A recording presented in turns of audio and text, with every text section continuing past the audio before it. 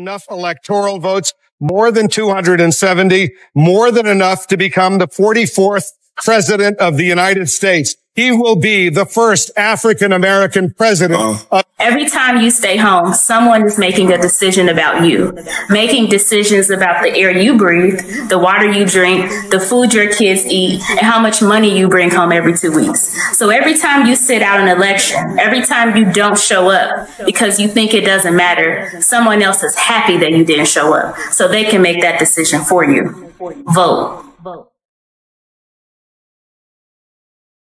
This how all my people feel, but we gotta learn. We complained enough. Let me change it up. Everything I just said, everybody I know think the same way. See, they don't want to see us vote, and we never do, so we see the same thing. But all our votes really do count, and they'll never really let it show. So now I'm finna break it down, cause if I don't, you would probably never know. First thing first, you know back in middle school when they taught us it was 3 branches of the government, we forgot it when we got older. It's the judicial, the legislative, and executive. But all we know is the executive. That's the mayor or the governor and the president. Now, none of them 3 people make no laws. They just be checking them. The laws come to their desk and all they do is say no or yes to it. So when the news station tried to tell us that Barack Obama couldn't put us on, we was all salty at Obama when it was the Congress members all along. We got to focus on the legislative branch. Yeah, they the ones that make the laws. Yeah, they the ones write how much food stamp money you get on the card. But when people that wanted to help us wanted the job, I know they probably lost. Cause we ain't even know their name, we ain't know their face, we ain't know it all. So the Congress or the State House, that's legislative. They make laws. So what we want from the president is what they do. Okay, y'all? See, they election every 2 years, but we don't never even go to those. The Congress, they can raise minimum wage, but we ain't even really know it though. So you know how back in 2008, when we all voted for Obama, we was all supposed to go back in 2010 and vote for the Congress. Cause they the ones make child support laws. They the ones choose if your kids at school get to eat steak or corn dogs. The State House make the court costs. So if the country failed, then you can't say it's them, it's your fault. Cause y'all ain't know to vote for Congress members that was for y'all. And they don't gotta leave after 4 years and we just let them sit. See, they don't want to tell you this. They want you to focus on the president. Now, the 3rd branch is the judicial. That's judges. They the reason why John Crawford and Trayvon ain't had justice. So when Meek Mill got locked up just for popping willies, we blame the judge and not the city when they let her get voted in because they ain't know who to vote against. Imagine life on the other side. Roads better, schools better, everybody get their license back, grocery store food better, custody of your kids back, homeless people get new shelters. If we gon' fix the U.S., we gotta start with them 2 letters, me and you. Somebody told us that the government wanna keep us broke, but the only reason why those people in the government is cause we ain't vote. And I ain't talking about the president, I'm talking about the ones we ain't know. See, they was gonna try to keep it low, but it's gonna hurt them when they see the pros. Imagine living with a pain so unpredictable, so sharp. It feels like your body is being torn apart from the inside, yet the world around you remains unaware. This is the reality for millions battling sickle cell disease, where a pain crisis can strike at any moment. It's not just the pain that makes this journey unbearable. The lack of understanding, from healthcare workers who overlook the severity of symptoms, to politicians who don't prioritize the resources we need. The struggle is more than just physical. In today's video, we're diving into the overlooked realities of sickle cell warriors, the silent fight for proper care, and why this conversation is long overdue. Hello everyone and welcome to my channel. In this video, we are continuing our deep dive into how presidential candidates have impacted our community directly. Today's focus is something close to my heart: sickle cell disease, a condition that disproportionately affects the Black community. We'll be reviewing what each administration has done to support or hinder those battling this disease. But first, let's take a closer look at Trump's era. Before diving in, one thing that has always struck me as alarming is Trump's refusal to reveal his complete medical history. A red flag for transparency, in my opinion. But more on that in my next video. For now, let's focus on what happened, or didn't happen, during his presidency regarding sickle cell. While Trump didn't directly target sickle cell patients or the Black community, his policies certainly had an impact. Let's break this down. 1. Healthcare policies and sickle cell. Affordable Care Act (ACA).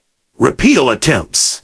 The ACA was critical for many with pre-existing conditions like sickle cell. Trump repeatedly tried to repeal this law. If he had succeeded, millions of Americans, especially those in the black community dealing with conditions like sickle cell, could have lost access to affordable health care. Sickle cell patients rely heavily on consistent care, and the ACA ensured they weren't denied coverage based on their condition. Had it been dismantled, the sickle cell community would have faced a significant crisis. Medicaid cuts. Medicaid is a lifeline for many black Americans, particularly those with sickle cell disease who may struggle to afford private insurance. Trump's efforts to cut Medicaid funding put those individuals at risk. Medicaid helps cover treatments and hospital stays that are often unaffordable for sickle cell patients. Any reduction in this safety net would have made managing the disease even more difficult, deepening the disparity in healthcare access. 2. Token legislative efforts. I must give credit where it's due. Trump did sign the Sickle Cell Disease and Other Heritable Blood Disorders Research, Surveillance, Prevention, and Treatment Act, in 2018. This act authorized federal funds to research the disease and improve the collection of data on affected communities. While this was a positive step, his broader healthcare policies seemed out of sync with this gesture, undercutting his support for the sickle cell community by weakening the very programs they depend on. 3. Disparities in broader healthcare investment. Despite signing the ACA, Trump's administration largely overlooked the racial health disparities that play a huge role in who gets access to treatment for diseases like sickle cell. Many of his public health initiatives fail to address the unique needs of black Americans. By cutting funding from public health programs and rolling back healthcare protections, Trump essentially made it harder for underserved communities to get the care they need. So while Trump didn't act directly against sickle cell patients, his policies disproportionately harmed them through healthcare cuts and a lack of focus on racial health disparities. Now, you might wonder, what about the current administration? Well, let me reference something Roland Martin discussed on his show, when he asked Vice President Harris's team to provide a list of what the Biden-Harris administration has done for the black community. The results were, at least to me, more than I expected. But first, let's stay on top of Trump's policies and their impact on our community's health. We can't overlook the importance of healthcare in ensuring our communities can thrive. And while Trump did take a step with the sickle cell legislation, his broader attempts to repeal the ACA and reduce Medicaid access would have set us back significantly. These decisions would have especially hurt the sickle cell community, which depends heavily on accessible and affordable healthcare for ongoing treatment.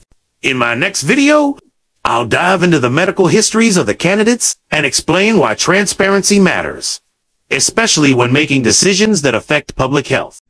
See, here's the thing right here, Renita. They laid out again, this Vice President Harris will deliver for black men. And so it lays out a variety of things, in here. First and foremost, look, I was there in Detroit. I was there in Atlanta. She went to Atlanta multiple times. She went to Charlotte, actually talking about this economic opportunity tour. And so then you go through here. So you heard the things that we already talked about, launching a national health equity initiative focused on black men that addresses sickle cell disease, diabetes, mental health, prostate cancer, and other health challenges that disproportionately affect them. And so then you go through here, and you see these things. You look at the issues here where you talk about this $20,000 forgivable loan for black entrepreneurs. And so then when you go through here and you begin to see a partnership with Small Business Administration, expanding access to bank accounts, again, where you talk about enabling black men and other workers to profit when company executives profit, expanding pathways for black men to good paying jobs, whether or not they have a college degree, and on and on and on. Now, I say all of that. I say all of that because again, those things are good because again, what black folks are saying is, I want to hear from you in terms of what you're going to do. But when I think about hashtag, we did that. And that's the way I use here. Here we go to my iPad because I asked the White House, tell me exactly what you actually accomplished in 3.5 years for African Americans. I need everybody listening. I'm just going to go through this here. So they sent me achieved lowest black unemployment rate on record, created 2.4 million jobs for black workers as of August 2024. Lifted 400,000 black children out of poverty by increased SNAP benefits through updating the Thrifty Food Plan. Who wants to actually cut the SNAP program? Republicans. Grew black American business ownership at the fastest rate in over 3 decades. Tripled the number of SBA-backed loans to black-owned businesses. Awarded a record $10 billion in federal contracts to black-owned small businesses in 2023. Invested more than $16 billion in HBCUs. Secured a $900 increase to the maximum Pell Grant Award, largest increase in the past 10 years. And here's the piece. That Pell Grant money is actually in addition to the HBCU money. Then, approved the cancellation of almost $170 billion in student loan debt. Rooted out racial bias in home appraisals and closed the black-white home valuation disparity gap by 40%. And you'll hear me talk to Vice President Harris about that. Reduced mortgage insurance premiums for FHA loans, saving 76,000 black households $900 a year. Cut costs for high-speed internet to 5.5 million black households with the Affordable Connectivity Program. Distributed $2.2 billion in financial assistance to over 43,000 farmers who experience discrimination. And of course, Stephen Miller, Trump's white nationalist, sued to stop the money that was allocated to black and Hispanic farmers. Led a historically equitable economic recovery. Black wealth, even after adjusting for inflation, is up 60% to pre-pandemic levels, the largest increase on record. Ending health disparities. It says right here, lower premium costs by an average of $800 for millions of Americans, increasing black enrollment in Affordable Care Act coverage by 95%, more than 1.7 million people since 2020. That specifically impacts black men and their health. Lowered monthly premiums for health insurance, capped the cost of insulin at $35 and out-of-pocket drug costs at $2,000 for those in Medicare. Announced the first 10 prescription drugs for Medicare price negotiation, saving some $1.5 billion. Made sickle cell disease the first focus of the new Centers for Medicare and Medicaid Services model. Expanded Medicare, Medicaid postpartum coverage from 60 days to 12 months in 46 states and Washington, D.C., covering 700,000 more women in the year of childbirth. Secure an additional $1.5 billion for a Head Start. Delivered $1 billion to more than 40 states to increase the number of school-based mental health professionals. Signed 2 executive orders directing the federal government to address inequality. Protected Black History as American history. Signed the Juneteenth National Independence Day Act that designated Springfield 1908 Race Riot and Emmett Till and Mamie Till Mobley National Monuments. Signed the Emmett Till Anti-Lynching Act, classified lynching for the first time as a federal hate crime. Work to protect the sacred right to vote through executive actions, continued calls for legislation, appointed the first black woman to the Supreme Court. They have more black women federal circuit court, and more black women to federal circuit courts than all previous presidents combined, and more black judges appointed in a single term, more than any other president in American history. Signed an executive order on police reform when city Republicans blocked the George Floyd Justice Act. Signed into law the first bipartisan Safer Communities Act. Secure $350 million in funding specifically for community violence intervention programs. Pardoned thousands of Americans under federal and D.C. law for simple possession of marijuana. Helped bring crime to its lowest level at 50 years, low during any given prison administration, and was not in here, I'll add, that was one paradigm practice investigation, Renita, under Trump, 12 under Biden-Harris.